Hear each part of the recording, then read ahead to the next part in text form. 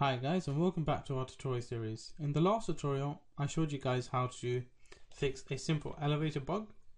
In this tutorial I'm going to be showing you guys how to make head bob movement. I've been asked for some time to make that, so I might just get that out of the way now. First of all, I'm pretty sure I added body holder in one of my tutorials. If not, quickly go to game object, create empty, position the empty game object somewhere behind the arms, and then drag that into main player, and then put main camera into body holder. Now if you're wondering what main player body is, that was covered in elevator bug fix, so watch that tutorial. Alright, so let's get started. First thing, go to your FPS script folder, create new JavaScript, call this head bob system. Double click, open into mono-develop. Alright, while that loads, I'm going to minimize for 1 second. Drag this and attach this to body holder. Right. Delete program strict. I'm going to zoom into the code for you guys. And let's start defining the variables we need. So the first one's going to be for head bob enabled. It's going to be a type boolean. I don't want to assign its value. No, actually let's do that. It's going to be equals to true by default.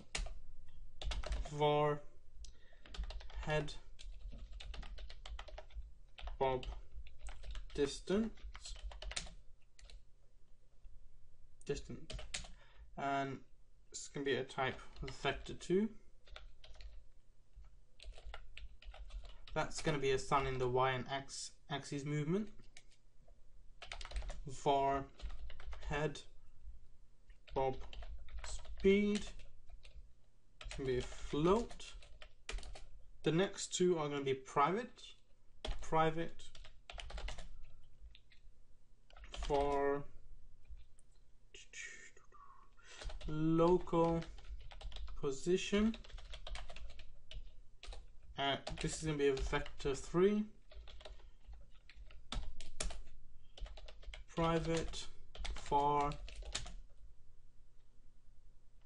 transform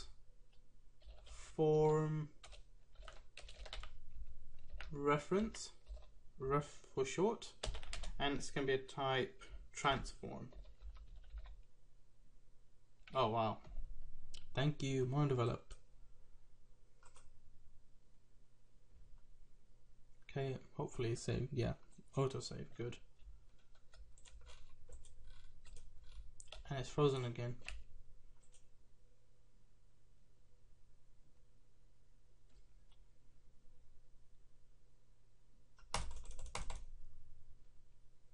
I don't know why mono-develop keeps doing this. It's weird. I have to uninstall it. It's a shame. Alright. Now it didn't save shit. For head bob speed, it's going to be type float. For private for local position, and it's going to be type vector3. Private, whoa, what am I writing? For transform ref, short for reference, and it's going to be a type transform. Alright, I want to change start to awake. That's all the variable we need, by the way. So yeah, the first thing I want to do is I want to cache in the transform this script's going to be attached to, so it knows what object's working with, and also its local position. To do that, we're going to say transform ref equals transform, and then local position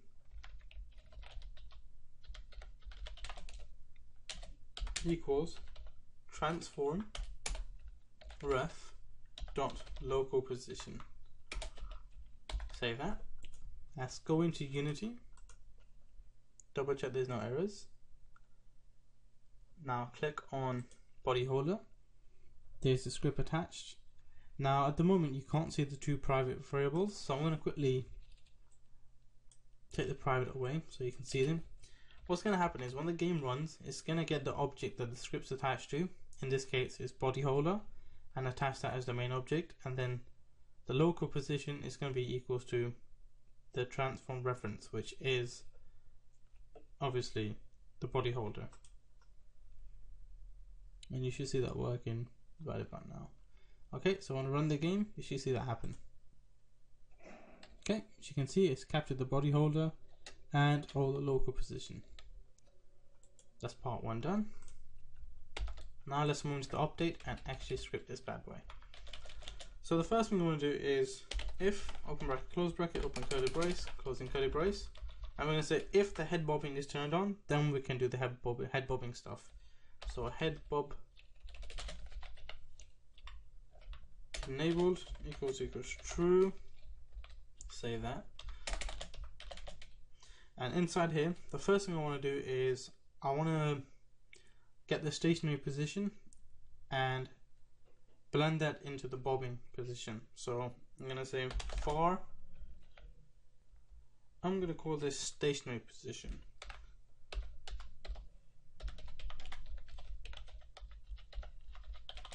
Okay, and it's going to be equals to a maths f dot min open bracket, and then I'm going to say 1 comma maths f dot absolute, so get me absolute value open bracket input dot get axis open bracket, and the first axis I want is vertical. Alright, close that and close that, so it closes the second bracket as well. Now before I do continue, I just want to explain brackets because some people are confused with them and they get errors. Now if I just remove this bracket, and it may look like it's fine, but it's not. If you click on the last bracket, it highlights brackets closing, and as you can see, it's only closing the bracket that contains vertical. So that means the bracket before inputs open and the bracket before ones open. So how do we close these? If you put another bracket, that means it's closing the input as well as the vertical.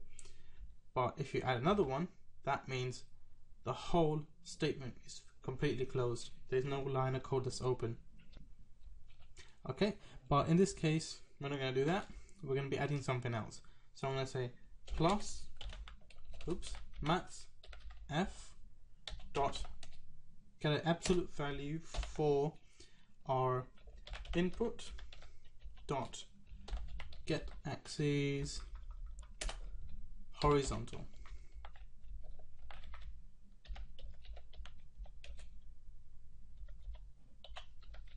Alright, and then you want to close that, so that closes the input, and you want to close one more so it closes the first bracket which contains the 1, as you can see. So save that. Now let's start calculating the desired x position. So I'm going to say for position x cal, short for calculate, and this is going to be equals to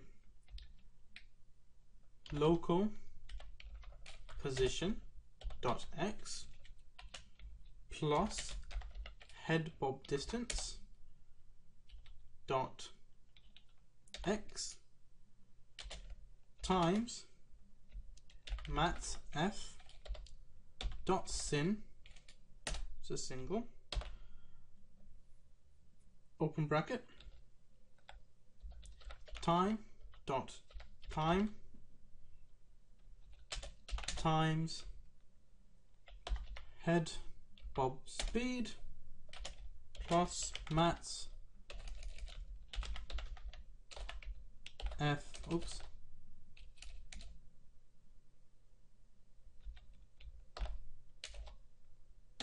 maths f dot pi divided by 2, closing semicolon, space. Now let's start applying this to the actual local position of the x.